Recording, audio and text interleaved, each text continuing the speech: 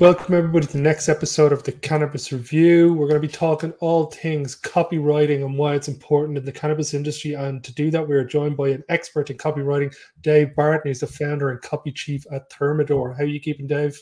I'm all right, thanks. So in Friday afternoon here in the UK, it's nice and sunny. But yeah, it's always great when you're indoors on a lovely sunny day. You can makes no difference to me. But no, all good, thank you, sir. It was good to see you in Berlin, where we caught up recently. Yes, mate, very good to see you. It was a great festival put on by Alex and the guys. We might jump onto the festival stuff towards the end of the episode. But for now, do you maybe want to give everybody an overview of how you got into the cannabis industry, how you came to set up Thermidor and the objectives of Thermidor? Sure. Well, we call ourselves a sort of content-led creative agency. So I've been a copywriter for more years than I care to remember, probably more like sort of 17. Started out in sort of B2B PR. My background was very much kind of arts and writing and drama and things like that. But in terms of finding a way into writing as a career, it all became like, oh, well, what is this PR thing? I found myself working for an agency doing lots of writing around obscure things like construction equipment, and work with other agencies and everything from engineering works to energy efficient LEDs. So really sort of sexy stuff. Oh, food service, mustn't forget that. That's mercenary if you ever get the chance. But for me, it was always, okay, so there's a business objective, lots of technical jargon, and how do we kind of find the story thread through that? So that's something that's been consistent throughout my career. I set up as a freelance copywriter about 5 years ago. Still have a business doing sort of tech writing and things like that. But about a year and a half ago, I started to see just more and more stuff happening in the cannabis sector, something that I've always been interested in anyway. And it was really an opportunity to take that sort of skill set from, writing about complex or stigmatized things and trying to find human stories or find, ways about, what does this mean? Or, how are things operating? And the more you kind of get into the cannabis sector, the more you find that you have to kind of do some sort of advocacy to kind of raise the industry for everyone. So that's kind of what we're trying to do, trying to work with more and more companies to help tell those stories. We're doing some work with the CIC here in the UK, the Cannabis Industry Council, telling everything from blogs, helping with websites, social media, and we're doing our own podcast as well, The Lobster Pot, and just trying to get different perspectives from people all over the world on what's happening in their niche, whether it be the niche being a country or a particular part of the industry, and just trying to find those stories. So that's kind of what we're about at Thermidor. So that's copywriting is very much a core part of that. Like I say, content-driven creativity, and that really stems back to words more than anything else for me. Yeah, it's a great amount of knowledge to have behind the topic that we're talking about today, because it's the one thing I start to notice is that as the industry advances and gets more mature, the level of, let's say, content or intellect in the content needs to start upgrading towards the likes of sportswear brands or retail brands that are putting the amount of effort and time into this. Yeah. Sorry, I was going to say, I think it's definitely a symptom of that. I think absolutely the more interest there is, the more you need to kind of stand out, the more you need to kind of communicate. And I think there's still a big education piece in cannabis as well. That's what I see. I mean, it's very different from technology in many respects, but whereas in tech, you have kind of like taking smart people's ideas and kind of making them palatable to a business audience. Here, there's that stigma times 10, we're talking about something that a lot of people regard as, bad drugs, and things like that, or, and then you've got other people saying, well, actually it's medicine. You're like, well, how can the same thing be? Okay, drugs, medicine, but, there's a lot of stigmas to overcome and a lot of different ways that, people engage with cannabis. And I think, there's that sort of job to be done. But lots of people I speak to always have a very touching, often personal story about why cannabis matters to them, how it's improved their lives or the lives of a loved one. And I think that's, it's hearing those stories and helping, that's the anecdotal evidence that helps to educate people. And I think that's what content is really good at doing. Yeah. And this is basically the first topic I wanted to talk about now. For entrepreneurs getting into this industry or looking to set up their own business, first and foremost, start off with everybody, what is copywriting and why is it important for a brand, regardless whether it's cannabis or not? Well, copywriting essentially is, the written word in marketing. So, I mean, you have, people who write ads for TV, might write scripts. I mean, for me, I guess more and more over the last in my career, I sort of got into it at a time when there was an opportunity, you know, there was more and more digital communications.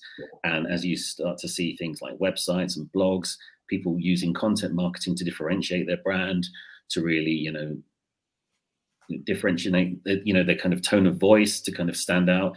And then there's a whole industry around SEO. I mean, I wouldn't get into that, but again, it's like trying to increase your presence online as a brand, using content as a way to establish your expertise, your tone of voice, how you want to engage with your customers. And I think you always have to have that customer in mind. Who's going to read your content? How are they going to find it useful? And those are a lot of questions I think we try to ask our clients and people we work with. You know, it's not just about writing, you know, something for your website. It's thinking about, you know, who are your customers? Why are they going to find this interesting? What value does this deliver? It's not about, you know, our website, we do this is great. You know, we do all these wonderful things as a company. You know, we sell, you know, zebras to, you know, and things like, okay, well, that's fine. But what's the point? Why do people want to buy zebras? What's important about the zebra industry? I'm just, you know, being facetious.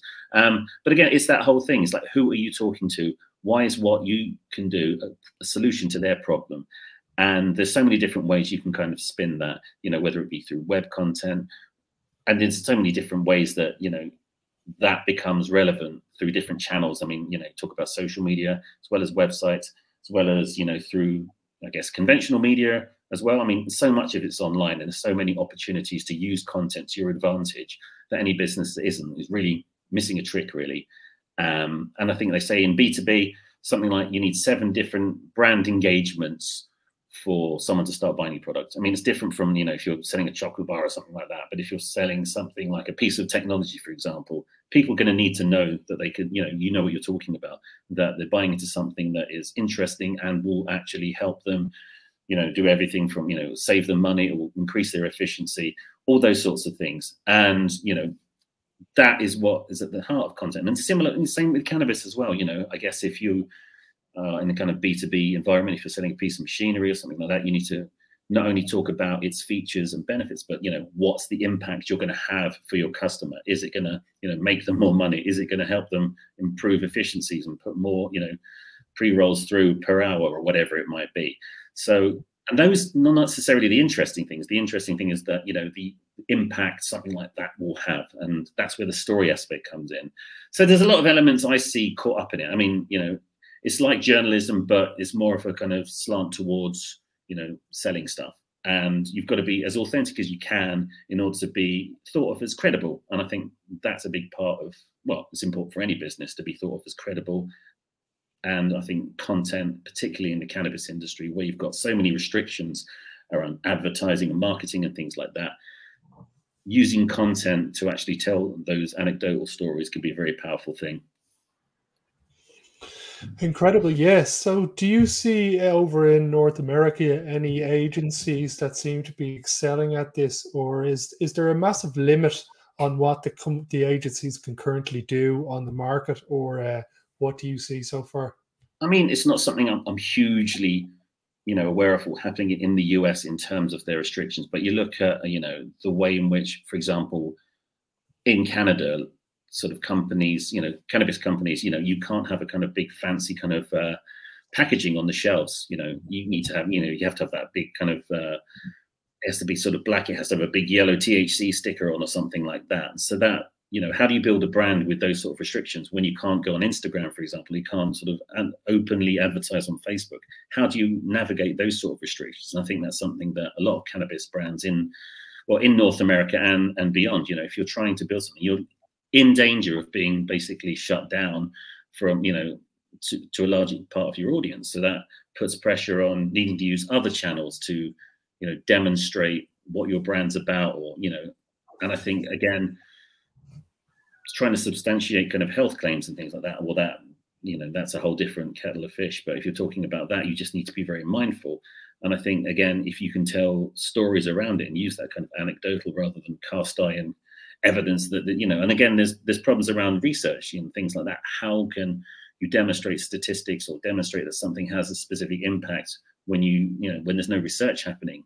Or, I mean, I'm just kind of speculating to a large extent here. I'm no expert in that side of things, but for me, it comes back to, even if you kind of think about the wider perspective on those sorts of restrictions from a marketing perspective, you know, you can still do more with content than you can in, you know, written content, you know, as a kind of share of voice play, than using something visual and putting on a social media post and sort of, you know, because, you know, again, I think you really, when you think about the broader perspective of a brand or marketing and things like that, it's, you know, it's about that full impact, it's the full spectrum. You know, I think there's a lot of parallels in so many different sectors. And I always love how cannabis seems to be, you know, 15 different sectors just coming together and just clashing together. And, you know, there's a little bit of, oh, can we advertise it in the same way as we can pharma? Or is it like alcoholic beverages? Or is it like fast moving consumer goods? Or is it, you know, is it medicine? There's so many kind of you know, ways in which people understand it or don't understand it. And I think it's just about, you know, reassuring your customers, whatever it is, whether you're selling flower, oils, or, you know, vaping devices or something like that, there has to be a way to illustrate that, differentiate your brand. And I think through content, you know, I'm an advocate for it. I just think there are so many ways to leverage it. Don't know if that answers the question, but it gave me a sense of feeling like I know what I'm talking about. So yes, no, it did indeed, for sure. And I actually it incorporated what I wanted to move on to, is how to build a brand in cannabis. And as you said, copywriting is an essential part of your brand building. But we start to see over in America, especially the West Coast, seem to have a lot of golf events. Lemon Haze have their events, and I've started to hear already about New York, where the rooftop cannabis parties, sample parties are already starting to happen. So do you see when it happens in the UK a mix of events like this, or do you always think the written word is going to outdo any in-person event that can be held? I think you need that. You need a kind of just broader approach as possible. I think, you know, one of the things that I'm always constantly thinking about is, you know, where's the kind of, there needs to be some creativity in what you're doing. And I think having restrictions sometimes can really help to focus how you attack something. And I think that's how you can be creative in marketing. Sometimes it comes from having those restrictions. Here in the UK, I think because we have, you know, a medical market, you know, it feels a long way from having a recreational market. There's still that kind of, like I say, the stigmas to overcome, to convince people that this is medicine. You know, people will have cannabis, you know, recreationally, illegally. That's something that's going to happen regardless. But in order to kind of give it more legitimacy, we need to be able to demonstrate to patients or potential patients, as well as doctors, that this is medicine and that there are different ways to, you know, we need to have that education piece. And I think, again, content is perfect for that education piece. And I think that's the kind of first piece of the puzzle we need to address over here. And I think, you know, organizations like the MCCS, Professor Mike Barnes, Hannah Deacon, making great strides in doing that. They're going around the UK and talking to doctors directly. I mean, we've been to one of their events, and, you know, they're giving these really intelligent doctors Cannabis 101, not because they, you know, it's not talking down to them, it's because the knowledge just isn't there. So, you know, telling stories is about, you know, understand, you know, I think the work of, you know, organizations like CLE, you know, getting people out there, you know, it's still storytelling. It's the same thing, you know, whether it's, you know, written content, in-person events, you know, you need to have those stories heard. And I think that's the important thing. And I think that's something all kinds of brands can have a, you know, have a hand in. And, you know, like I say, I feel like every company that engages in the sector almost has to do that advocacy piece, and that those storytelling aspects is a key part of that. So I think it's one of the same thing: events, written content, social media. It's all part of the same effort. And, you know, there's that story aspect that has to come through. And I think it's how do we tell those stories? How do we manifest them? And what are we up against? Again, we have the different contexts in which we can do that. And that varies depending on the country. But yeah, that's kind of what's at the crux. We need everything, basically, I think. Super stuff. This has been a very informative episode so far. Before we finish up with the time we've got, the election over in the UK, who's going to win it and who's going to legalise cannabis? Is it going to be the Trust lady or the Sunak fella? I don't know. I mean, you know, personally, I mean, I think we need to change at the top for anything meaningful to happen from cannabis perspective. But, you know, politicians are, in my opinion, you never know what's going to happen next. So, you know, maybe the Tory party will come along and say, all right, we need to kind of, you know, get the economy back on track. Let's legalize cannabis. recreationally. Let's tax it and let's make a load of money from it. Hopefully that's what ends up happening. For everybody who wants to check out more of Dave's work, the website is below. I highly recommend checking out their podcast as well. It is very, very good indeed. Dave, thank you very much for taking the time to chat on this episode, and hopefully we get to talk again in the near future. Very good. Thank you, Owen. I appreciate it. And yeah, take care. Until next episode, everybody.